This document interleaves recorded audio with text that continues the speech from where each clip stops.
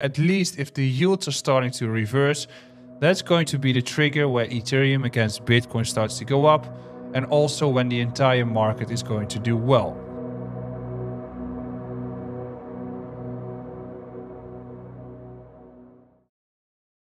Hello guys, Bitcoin just hit a new all-time high in the euro, and the crypto market is heating up. With elections approaching and altcoin season possibly on the horizon, Michael van de Poppe, our expert analyst, is here to break down what's happening. From the surging ETF inflows to macroeconomic data that could shift everything, he'll share his insights on what it all means for Bitcoin, Ethereum, and the altcoin market. Let's dive in and prepare for the exciting road ahead. Subscribe now, hit that bell icon, and embark on an enriching journey toward financial success. Let's unlock the potential of these markets together and pave the way for a brighter financial future. Welcome aboard.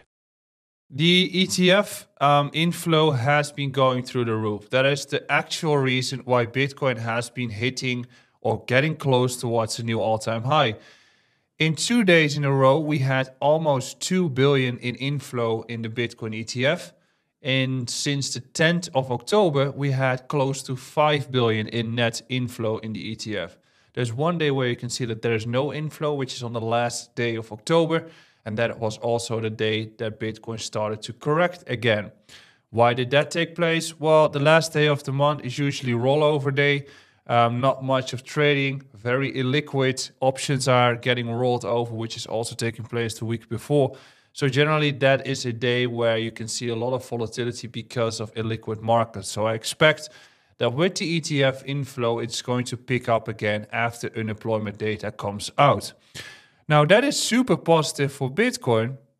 And we've seen that in the euro valuation, we've reached a new all-time high. And Bitcoin basically just popped above the previous all-time high, took the liquidity there, and fell down again. In the US dollar value, that hasn't been taking place, but we are getting close towards that actual bull cycle. And the question is, when is Ethereum and when are the altcoins going to move?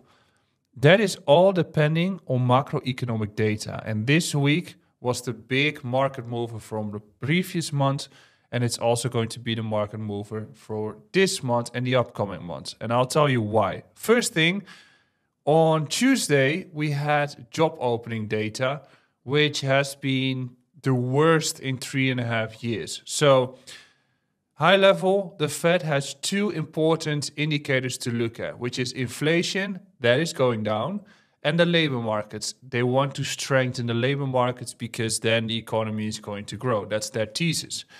Now, what you don't want to see is that they have been doing the rate hikes in 2022, that is going to have such a disastrous impact on the economy that the labor markets are going to get worse. So once the labor markets are getting worse, that's going to be the period where the Fed needs to do QE or needs to do rate cuts. And that is where the pendulum that we're moving into. And if we look at those factors, then the job opening data has seen a big miss.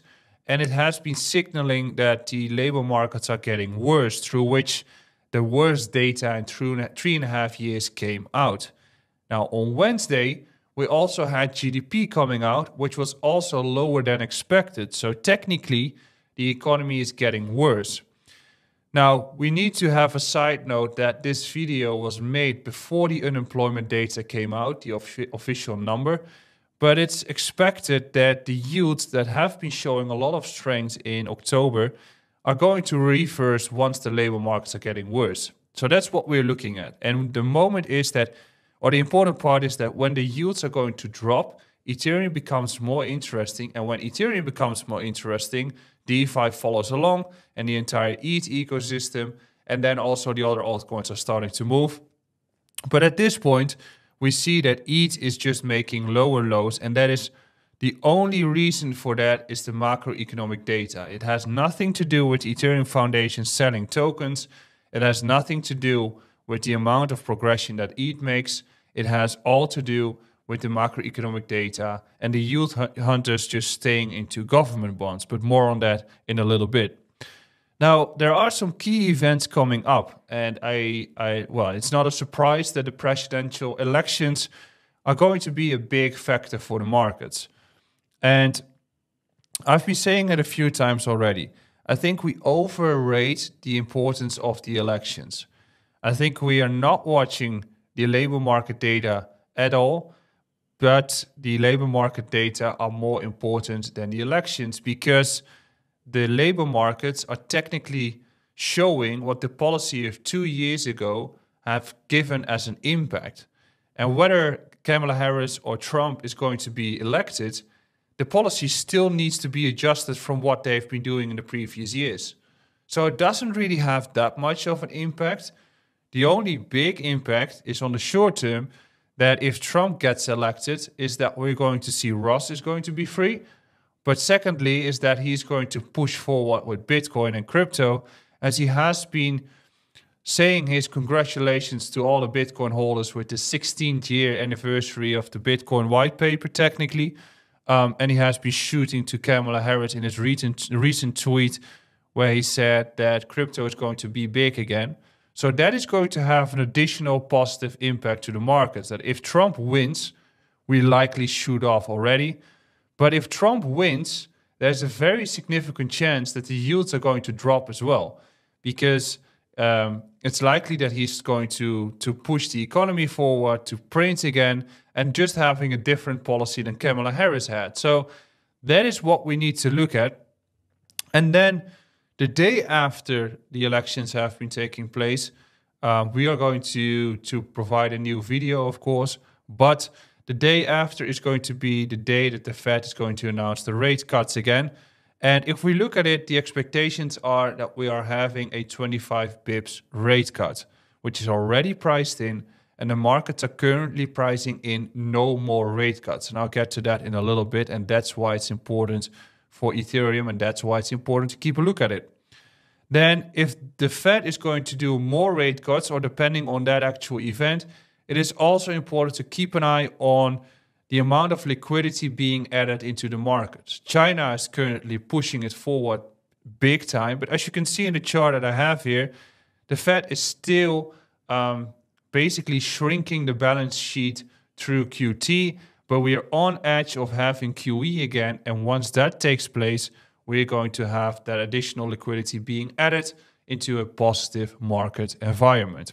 Now, it's time to look at the charts where I can give you some more background on why I'm looking at these specific factors. And the first thing I've got here is Bitcoin against USDT, which, as you can see, has seen a tremendous move towards the all-time high, but couldn't really break through it.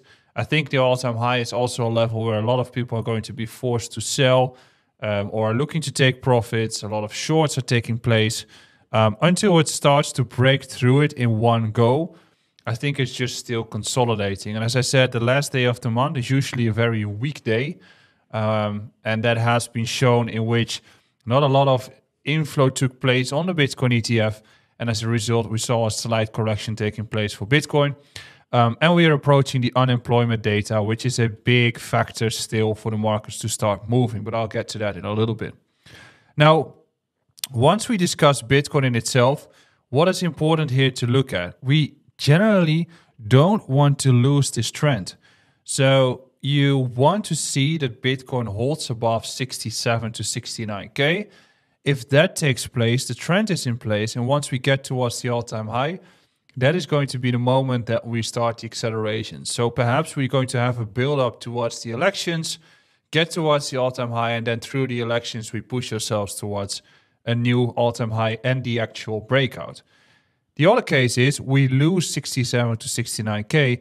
And once we lose that, we are taking all these lows and we are going to take the liquidity, which is likely going to be a significant flush in the markets. And that's why I marked the next level as 61K as the important factor here. But that is also going to push down the altcoins again. Now, I mentioned the chart that is important to look at is the yield chart, which is currently at 4.3%. You need to remember that. That's the 10-year yield, and the 2-year yield is currently at 4.18%. Remember those data points or those numbers, because I'll get back to that in a little bit. Now, this chart has been going up since the middle of September, which is since the actual Fed meeting took place. and likely it's getting into a new high. But what we see here is that Ethereum is heavily correlated to this event. All depending on the upcoming days, but we might be having a massive bullish divergence within this structure for ETH against Bitcoin. So that might be the actual low for ETH is coming in. But if this loses 0.035, we're going to have another 15 to 20% correction and might be in line with Bitcoin dropping to 61K. And that's the final capitulation. Now, what we see here is a chart of ETH with two vertical blue lines. The first vertical blue line is on Wednesday, 18th of September. From that point, Ethereum rallied by approximately 11%, and also the altcoins did go up by 50 to 60%. That was the day that the Fed announced the rate cuts of 50 bips. However, the Fed didn't have any forward-looking rate cuts in perspective. The only thing they said is there's likely another rate cut taking place, but they are not expected to do rate cuts in 2025. And based on that, and 2 weeks later, we had the unemployment week, Ethereum started to fall down again as the yield started to break to the upside. So the unemployment data was more positive than expected, job openings, and also the unemployment data itself. And because of that, Ethereum gave back all the gains that it made as the yields continued to go up. And that's why we're currently at new cycle lows. So if the unemployment data comes in, and of course we updated it next week, but at least if the yields are starting to reverse, that's going to be the trigger where Ethereum against Bitcoin starts to go up, and also when the entire market is going to do well. Thank you for watching the interview highlights of Michael van de Poppe. If you enjoyed this highlight video, please kindly subscribe and help share this video for us to share more of this valuable content. Thank you.